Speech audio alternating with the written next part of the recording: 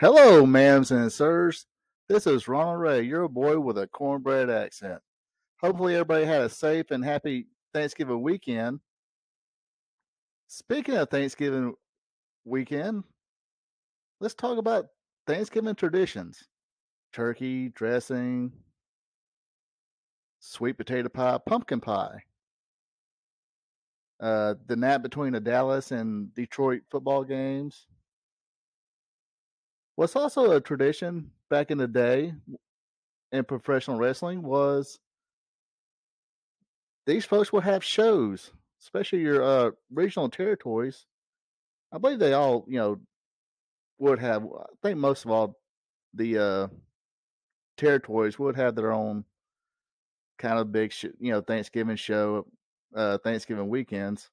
I remember watching the Brad Armstrong shoot interview where he stated that they would have Thanksgiving dinner at the Waffle House, Christmas dinner at the Waffle House. But anyway, back in 1983, Jim Crockett Promotions, along with some creative decisions by Dory Funk Jr., I believe.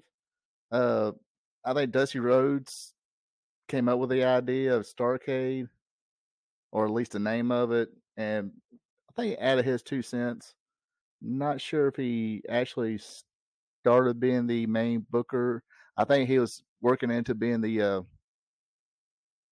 booker for Jim Crockett Promotions at the time. But anyway, they thought they'd have a supercar and they called it Starrcade. And today I'm going to be doing some reminiscing about this event entitled Starrcade 83, A Flair for the Gold. If you folks like what you see, what you hear, uh, you know what to do. Just give a like, subscribe to this channel. And now let's talk about Starrcade 83. And the first match of this show was the Assassins with Paul Jones against Rufus R. Jones and Bugsy McGraw. And yes, the Assassins were here, and they were masked. And no, they were not from Mexico.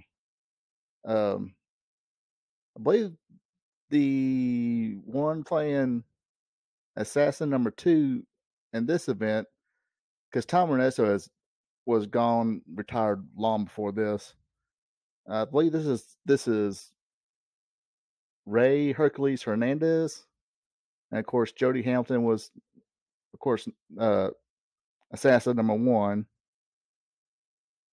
But it's funny, the heels were wearing the masks at the time, and the fans were going crazy when Bugsy McGraw was trying to go for the mask of Assassin number 1. And we hear Gordon Sola and Bob Caudle.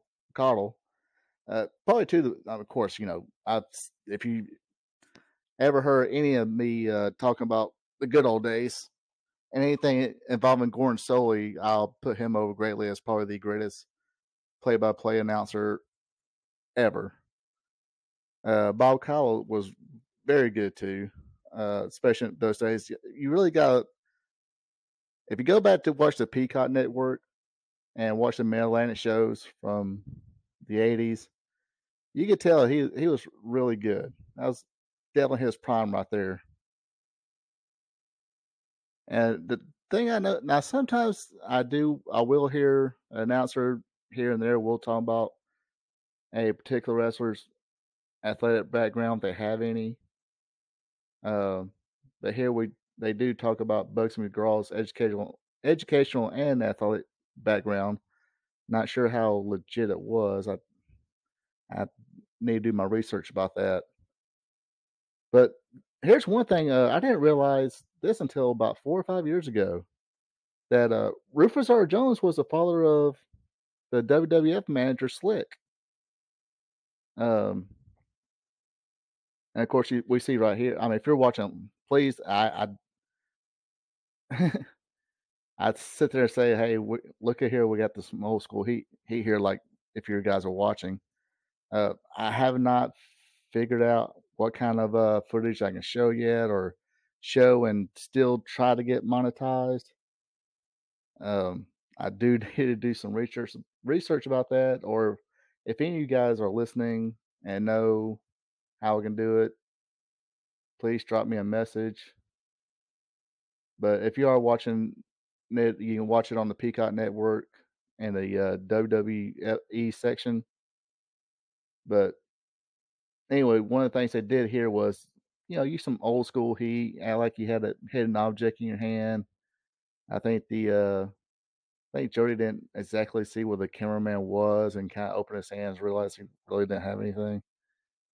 Um, and of course, if that was done this day, and the audience caught it on a big screen, they'll be shouting, "Oh, you effed up! Oh, you effed up!" or blah blah blah. Another interesting thing here is the referee in this match is Sonny Fargo. Um, this is a story I heard from Jim Cornette. But anyway, during the year, he'll be just a mild manager, referee official for Jim Crockett Promotions. But during the Christmas holidays, probably during the Thanksgiving holidays too, before this, um, he would turn into Roughhouse Fargo, who the Nut House will let him out to go visit and help his brothers Jackie and Don Fargo in the Tennessee territory. So, uh, yeah, I remember there was no internet back then. Magazines, of course. I don't know how if they really uh, gave that much publicity to the Tennessee territories. Like I said, it's a lot before my time. Well, as far as me watching wrestling intensely, but yeah, when they had different territories, you didn't have uh cable and all that good stuff, or independent channels to carry multiple territories. Florida watched Florida wrestling, Georgia watched Georgia wrestling. Texas watched depends on where you were in Texas. If you're in Dallas, you got the Von Erichs and uh, World Class. I forgot what it was before that. Of course, Amarillo, you got the Funk territory. But anyway, looks like we had a blind tag here, and the Assassin one wound up rolling up Bugsy McGraw and get the 1, 2, 3. Crowd is not pleased, like by this, of course, because the Hills won. Um, Of course, Hercules Hernandez, I think after this will go to Mid South. Um, let's see. Then Assassin one, I think, will split his time between Georgia. I think he stayed in JCP for a while, turned babyface. Maybe we'll discuss that come Starrcade '84 next year. Then Buzzy, I think, went back to Florida. Rufus would lose the Mid-Atlantic title, I think, a month later. Then head back to Central States. I think he was a bigger star in that area. But anyway, this first match, went to the Assassins. And like I said, technically they really didn't cheat.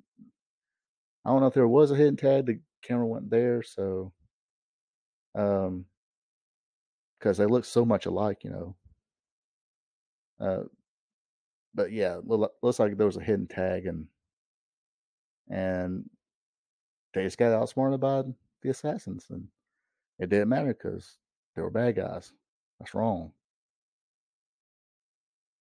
And the next match here, we had Mark Lewin not being the Purple Haze and Kevin Sullivan teaming up against Scott McGee and Johnny Weaver. Um, and like I said, don't look like Kevin Sullivan, and there definitely wasn't doing their Army of Darkness um, gimmick here. Definitely not the satanic gimmick here. Uh, Mark Lewin was calling himself the Purple Haze in Florida, and Kevin Sullivan was all painted up and whatnot. Scott McGee, don't think he was quite a rookie here, but still kind of getting his feet wet at this time. They're pretty good in the territories, but he will go on to the WWF, and he started out good, then he wound up being kind of a lower mid card guy. Uh, and of course, what they would do things in Crockett for years, uh, especially in the when Jim Crockett Sr. owned it, they would have especially for their Bayface tag teams, kind of the old grizzled vet. Hold on, I wouldn't say old, just the grizzled vet or seasoned veteran. That sounds better. Team up with a young guy. Um, and of course, Johnny Weaver had been a mainstay, big star in Crockett's for years. Uh, teaming up with a upstart Scott McGee. Uh, but he got to shine a little bit, show his athleticism in this match. Um, but unfortunately, uh, thanks to a knee to Johnny Weaver's shoulder, as uh, Kevin Sullivan was holding it, and referee was trying to push Scott McGee back. The heels get the winner here, Mark Lewin and Kevin Sullivan. Scott McGee would, go to the other side of the ring and come back in and trying to get some, trying to win at least, somewhat of battle, or at least show them that, hey, you might win the battle, but not the war. Gary Hart, who said, hey, I can control these guys, but wind up pulling the spike out, and they used it on a little bit on Weaver, but really busted up Scott McGee here. Angelo Mosco would try to come in and make the rescue, but he would get the spike to the arm. But yeah, they really put a number on the young Scott McGee here. And if that wasn't enough blood for you, boys and girls, we have Abdullah the Butcher against Carlos Colon next. This match, of course, they build up the Gordon Soley and Bob Cottle, build up that, hey, this match was banned in Puerto Rico.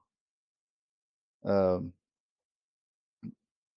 but and of course, Carlos Colon was a huge star in the World Wrestling Council in Puerto Rico. And Abdullah, he scared me. I mean, look at if you get the good camera view there, you'll see all the scars on his head. I mean, I was so scared of him when I would look around to make sure he wasn't around when I made fun of the fact that he needs a bra. I mean, I'd seen bigger breasts on him than I've seen on some females, especially at that young age or when I first seen this. Yeah, those scars on Abdullah's head was pretty deep. I think I still got it. I think I still got that on VHS. RF video shoot interview with Abdullah Butcher, and I think they gave him an extra $25-$50 or something like that to put a quarter on his in one of the scars and show him like able to hold up that quarter. It was pretty sick, but kind of funny. And like I said, we had some blood here. Uh, Abdullah doing it, hiding the fork. Then Carlos Colon would have the fork. Use it, turnabout's fair play. Uh, then the poor referee.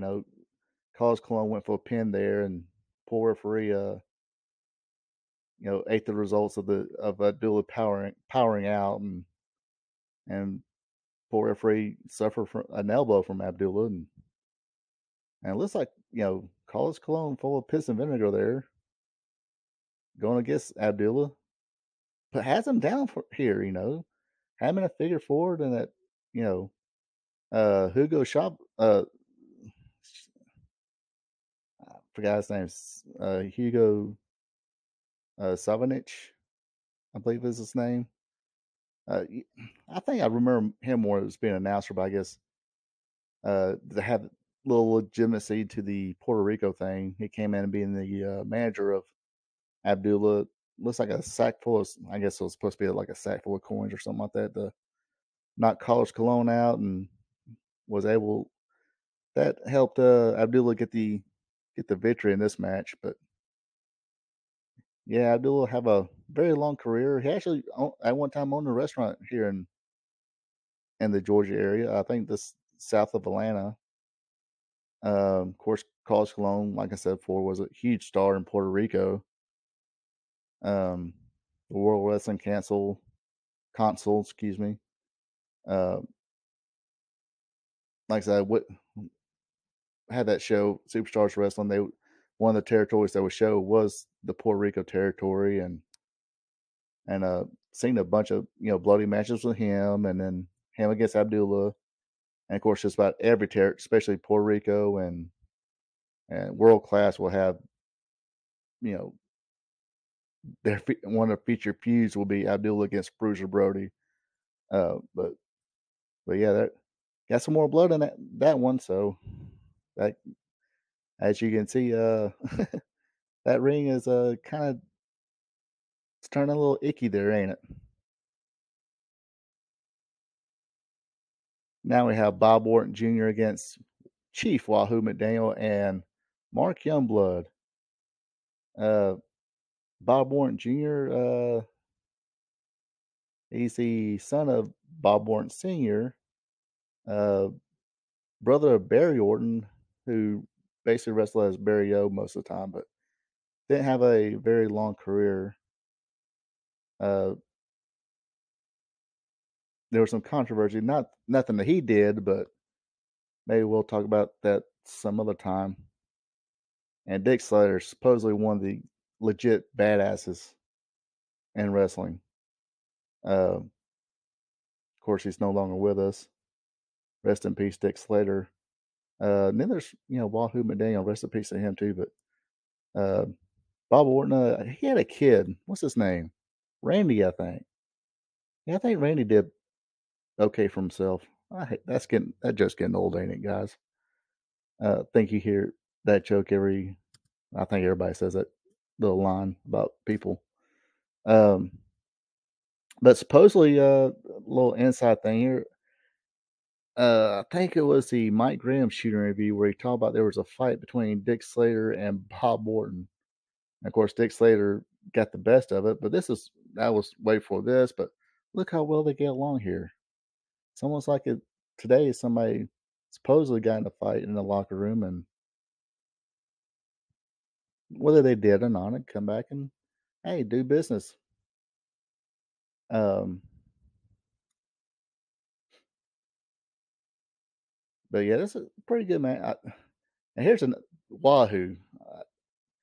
Guys, seriously, go back and watch some old, pre 1985, heck, even after 1985, 84, whatever. Wahoo McDaniel. I know people talk about Ric Flair's chops, but let me tell you, if I was one of those enhancement talents back in those days, and I would come in and say, "Oh yeah, you're going against Wahoo," I'd be dread. I mean, I'm pretty those chops, man. I know I'll be eating a lot of those. Supposedly there's a match with him and somebody else against the Anderson, or Ole and Gene Anderson. And Gene Anderson literally ate a chop, kind of bust a couple teeth out. But this is a good match for its day and all.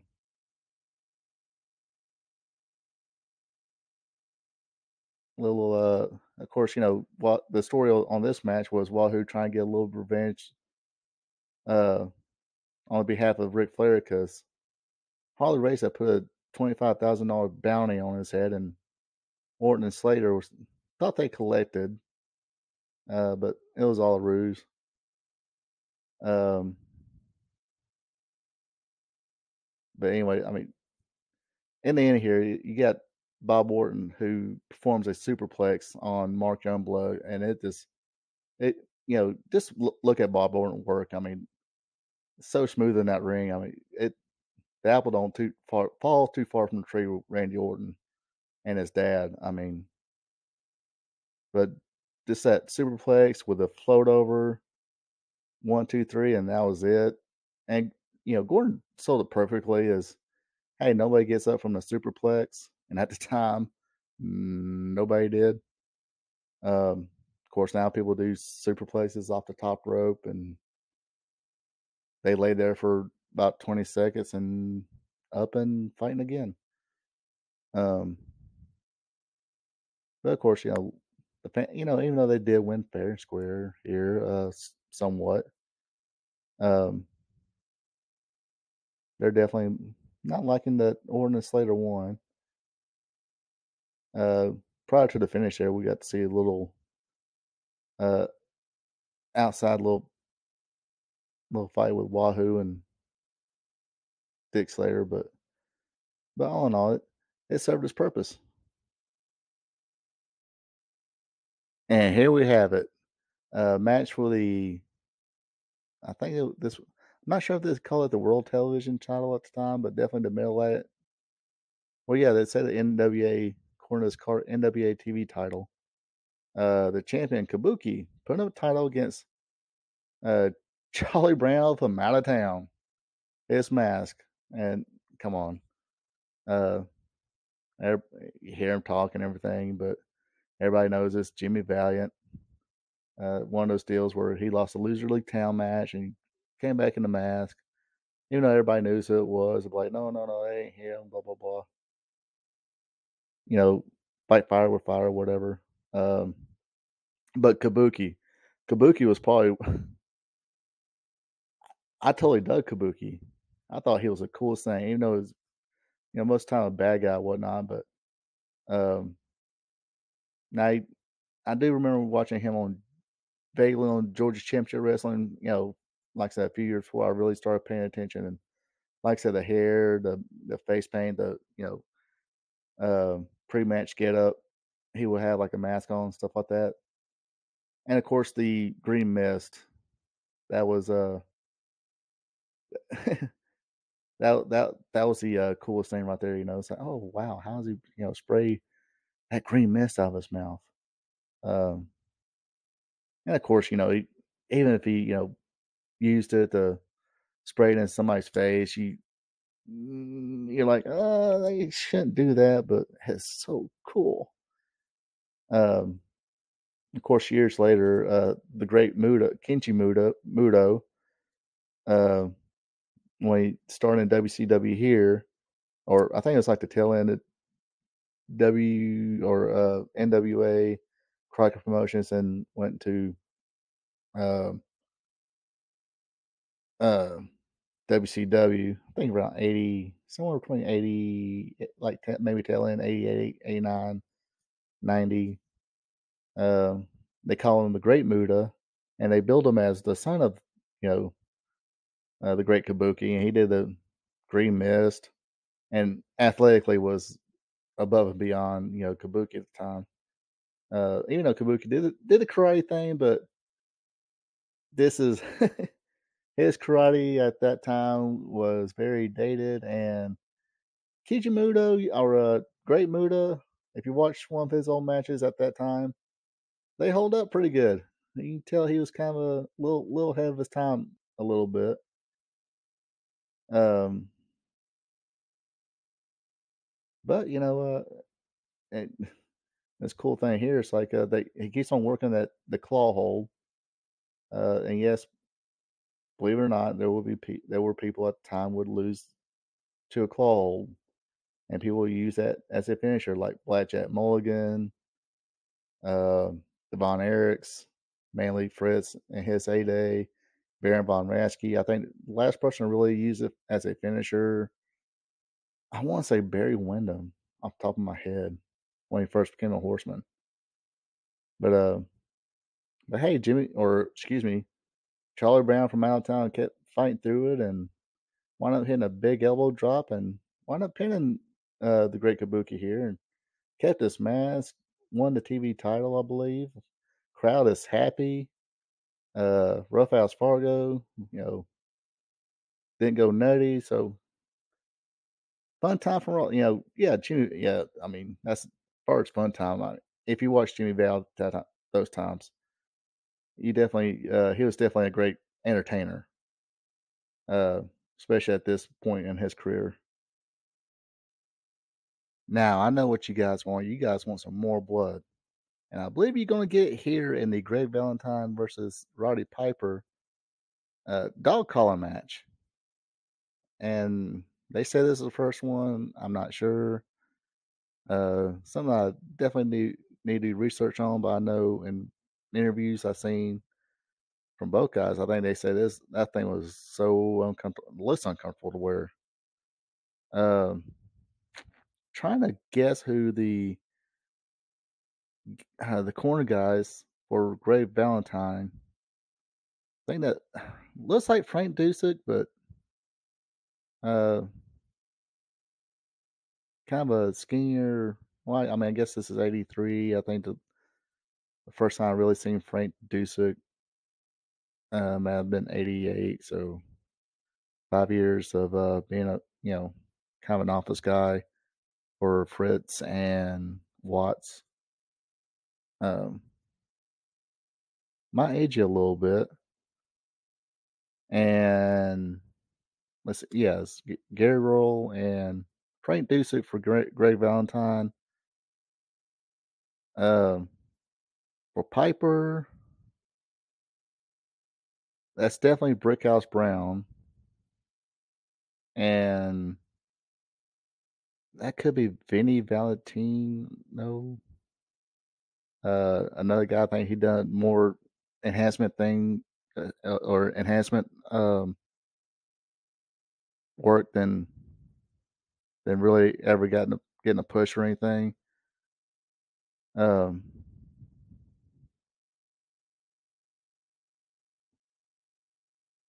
but yeah, that we like I said we they tell a story about the era Piper, which was injured from Greg Valentine when he I think when he won the title from or the U.S. title at the time from Roddy Piper. Uh, and of course, you see the blood from there, the head, and Valentine bleeds a little bit. Of course, I think a year from now, uh, they'll definitely won't be doing no more of that because they weren't working for the big. They're working in New York for the Fed, the World Wrestling Federation, which later, which now is W or World Wrestling Entertainment (WWE). Um, let's say this. I mean, nothing fancy here. Just we're just taking it and beating the heck out of each other with it. Fans are pretty receptive here. They were really behind Piper at this time. He, a heel for a long time. A little history here. Gordon slowly talks about when Piper was in Atlanta. He was like a color commentator. Uh, was a heel. I think he had feuds with Bob Armstrong. Um, then Don Morocco at one time got mad about something and was about to attack Gordon Soley, and Piper stood up for Gordon Soley, and that turned him babyface and Georgia. I'm not sure. I don't think he lasted too long. Uh, Ole fired him from like no show, and according to Ole Anderson, he showed up one day. It's like, you're gone. Um, Due to maybe some substance abuse or substance use. But anyway, that's neither here nor there. Man, it definitely this not just beating the heck out of each other. Trying to choke each other, rip each other's mouths off with that chain. And of course, this was a simple finish and didn't need didn't need to do no um, anything too high risk or fancy or land on your head too much in these days. Valentine just went for a simple elbow from the second rope and got pulled down by Piper. And Piper just took that chain, beat him some more, wrapped him up in that chain, cradled him, and won the match. Um, I guess they want to extend a few more. That's you know once Greg Valentine got loose, he attacked Piper, and Piper came back for a little bit and said, "Hey, this we ain't done yet." And I think they did do a series of dog collar matches uh, around territory, but that's how they would do it. They, uh, that kind of a you might win the battle, but not the war type finishes at the time, which was great because people got excited, people went and bought tickets or turned turned to went to watch it on TV the next week and see what might happen. Where are they going to wrestle at next? If they're going to wrestle in my hometown, I'm going to go buy a ticket. Just the way things were done back then, boys and girls. And this right here, this is probably the best, most technically sounded uh, matches of this night was Ricky Steamboat and Jay Youngblood going against the Briscoe brothers, Mark and Jay. Just kidding. Uh, Jack and Jerry Briscoe. Uh, and what's funny here, Jay, who of course was Wahoo McDaniel's partner, Mark Youngblood's brother, they had another brother named Chris also. And if I remember correctly, I think they're from Puerto Rico or something, or their dad's from Puerto Rican or Puerto Rico. I think they're from some kind of Latin descent, but here they played Indians, and of course, across the ring was uh legit uh Native Americans, uh two people who were like I said legit uh from Native American heritage. So there's your little tidbit from the day, or for this match anyway. But yeah, like I said, this is very technically sound. Steamboat always in great shape. Jay right here, probably one of the best shapes he was in his career. Sadly, he would pass away, I believe, in '85. Um, but we got some babyface shine. Briscoes who are babyface for a long time. I think this is towards tail end of their careers too.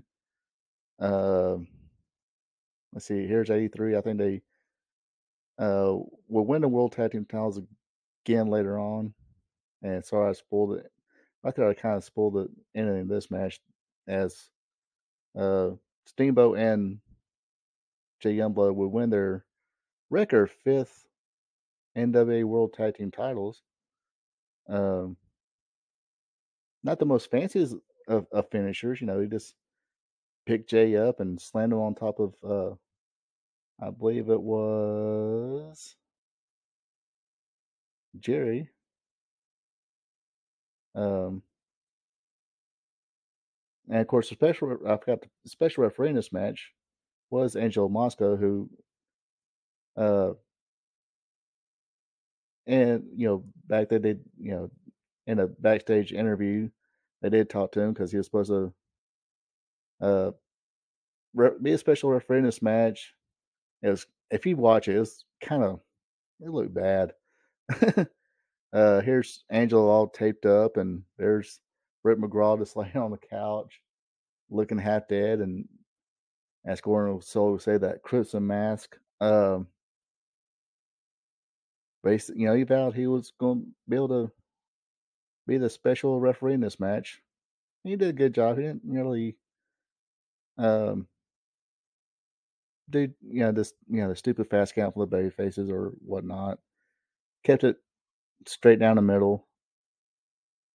But like I said, trying to think here. I think it was what '84 where Jack and Jerry sold their stock to or sold their stock to Georgia Championship Wrestling to Vince McMahon.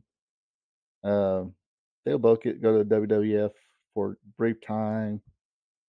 Uh, I think Jack totally retired from the business. Jerry stayed on as a agent, and and a booker for Vince. Um, and of course, you younger people probably remember Jerry Briscoe and Pat Patterson being the Stooges during the Attitude Era. But yeah, like I said, definitely a good match here. Like I said, a little dated little finisher here, finishing move.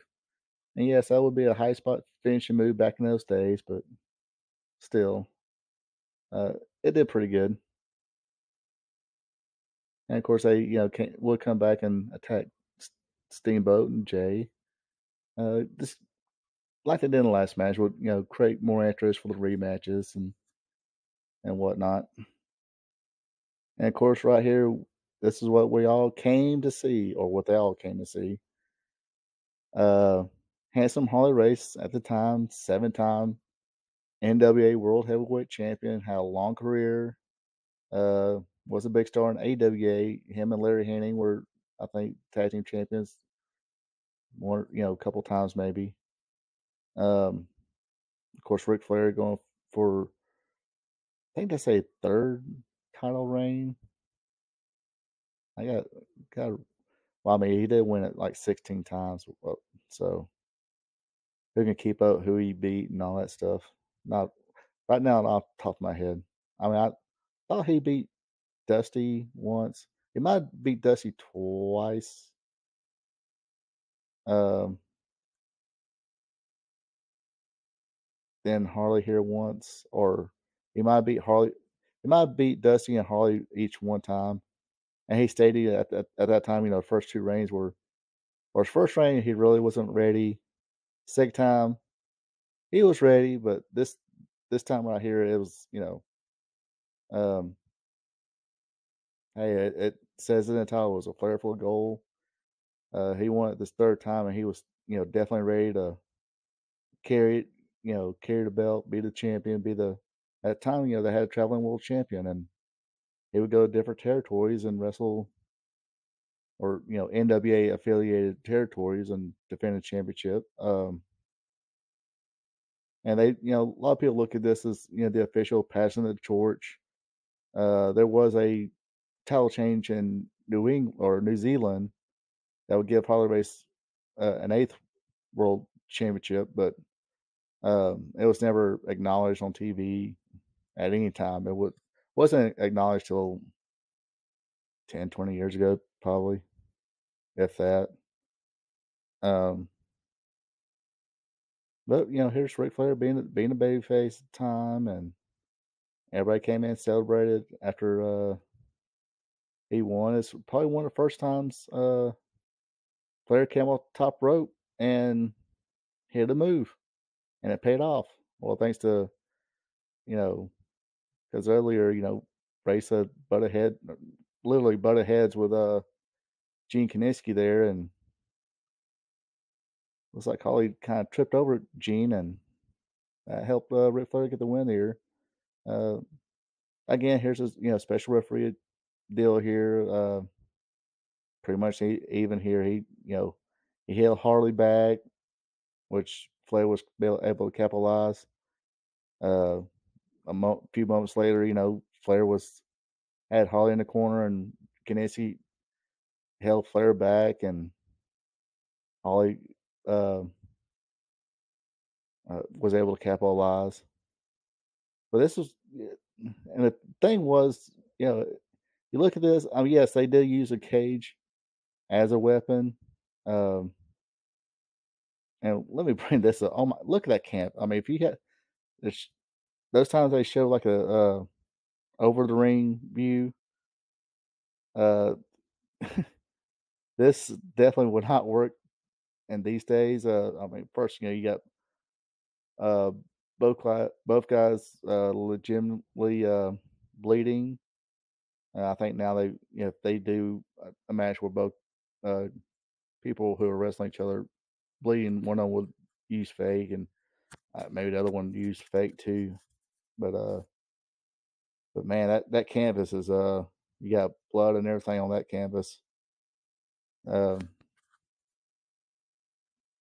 yeah, definitely wouldn't wouldn't happen today. Uh, they kind of for the most part kept it a wrestling match. inside of a steel cage. And that's what a lot of people would do back then. They keep it a wrestling match in a cage because the cage was basically there to keep other people out. And of course, um, they will, most all cage matches, somebody's going to use that cage to their advantage.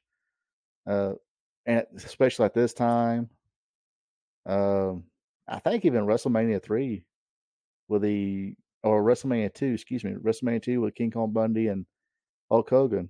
I think Hulk Hogan bled a little bit, but they really didn't do that in WWF ever because at that time they were family entertainment. But up, like you see now, hardly anybody bleeds in a cage match. But at this time, if it's a cage, or most just about any gimmick matches, somebody's going to bleed. Um, and as Gordon would say, "Hey, his face is a crimson mask." But yeah, this again a good world title match, good passing of the torch. Um, like I said, I think this is the third time. I think was what they said. Uh, Ric Flair wound up, winning, losing 13 more times. Uh, Flair definitely in good shape here, and Harley was, you know, he was in his the down, not the downslide, but the tail end of his career. I think he might have went to AWA for a little bit. Um, then I think for whatever reason, I think he has some money. I think he's trying to sue Vince because they was trying to come into Kansas City, in which he still owned part of. Uh, but he wound up having to go work for the WWF and became King Harley Race. Dyed his hair blonde. I think they actually had a King of the Ring tournament. This way before the Bret Hart uh, King of the Ring pay per view. Uh, they had another King of the Ring tournament, and Harley Race won it, and he was called the King Harley Race, in which Jerry Lawler didn't like. I think he tried to sue, whatnot, but that's another story, another day. But yeah, this is definitely Ric Flair's coming out party, and definitely didn't look back here. He wound up drawing a lot of money for Crockett's, a lot of money as the world champion. Um, and what can you say? This is and the one thing they were keen on.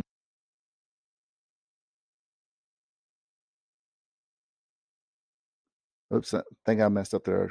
Cut off my microphone or muted the microphone accidentally.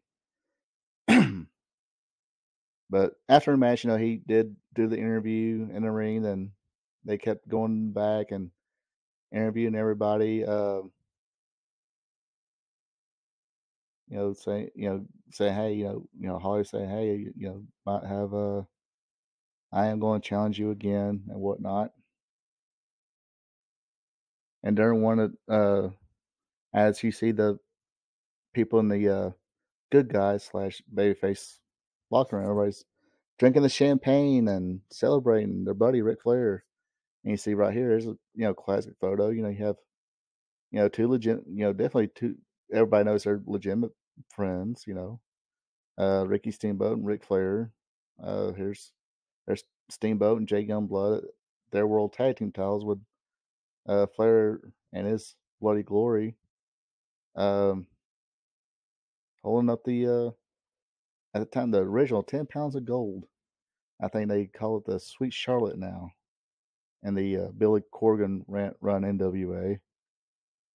But yeah, that's a classic belt that was used for a long time for the big gold belt.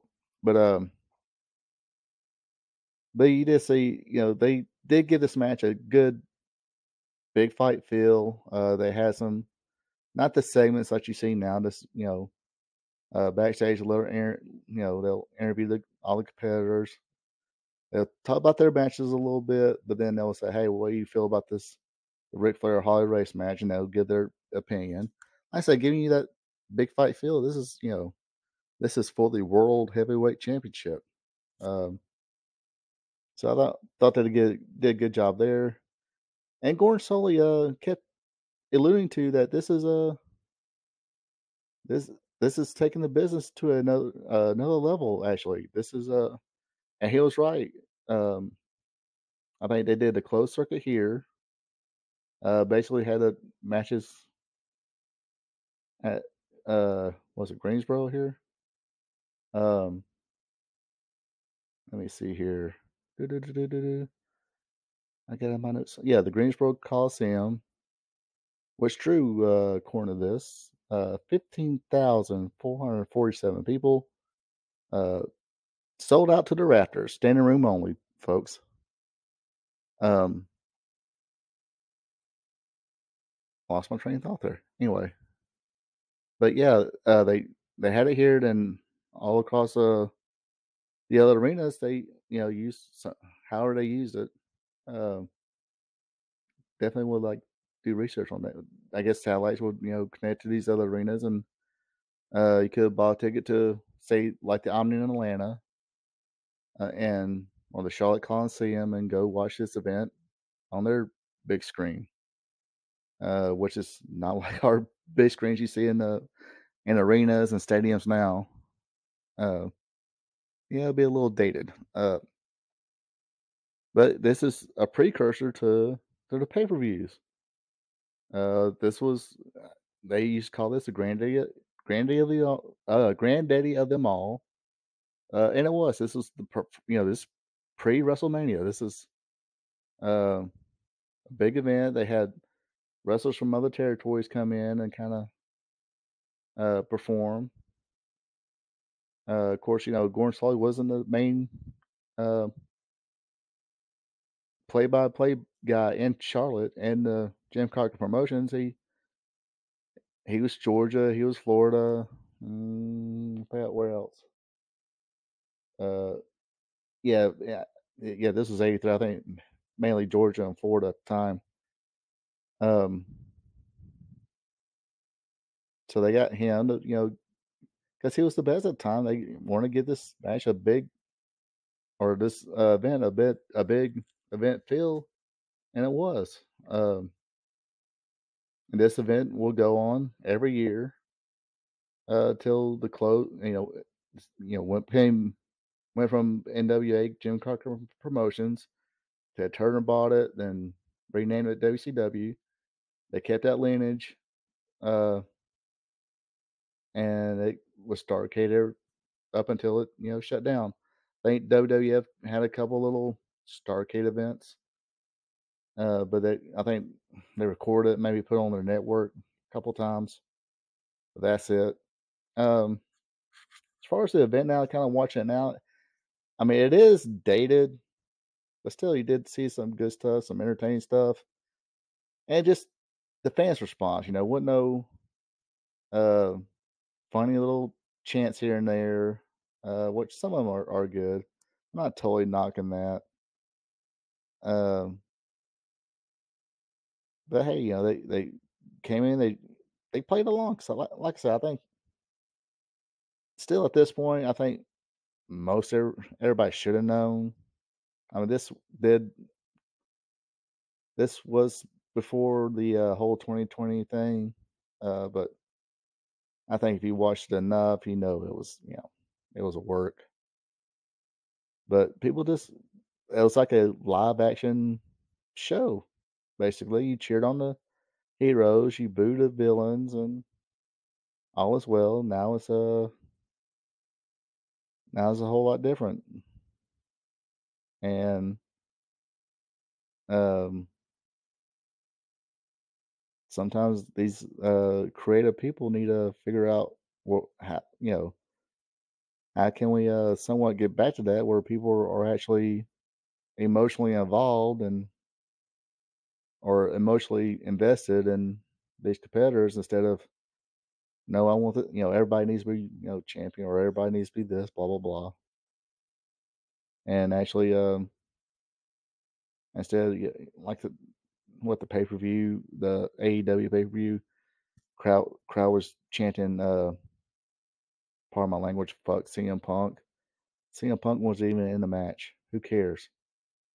you had the Elite against the Death Triangle. Pay attention to that. But anyway, I digress. Like I said, the wrestling was a little dated, but it was still pretty solid. Didn't need no flips. Everybody sold. Um, and that's basically all I got to say about this. Uh, like I said, a little reminiscing now, just to celebrate the Thanksgiving holidays or the Thanksgiving weekend. Like I said, if you guys enjoyed this, leave a like, subscribe, and hopefully, like I said, everybody had a happy, safe Thanksgiving weekend. Nobody got hurt, any accidents, no tickets. Man, the cops were out bad this weekend. They're all, that's every holiday weekend. But anyway, you guys take it easy, and I'll talk to you guys later.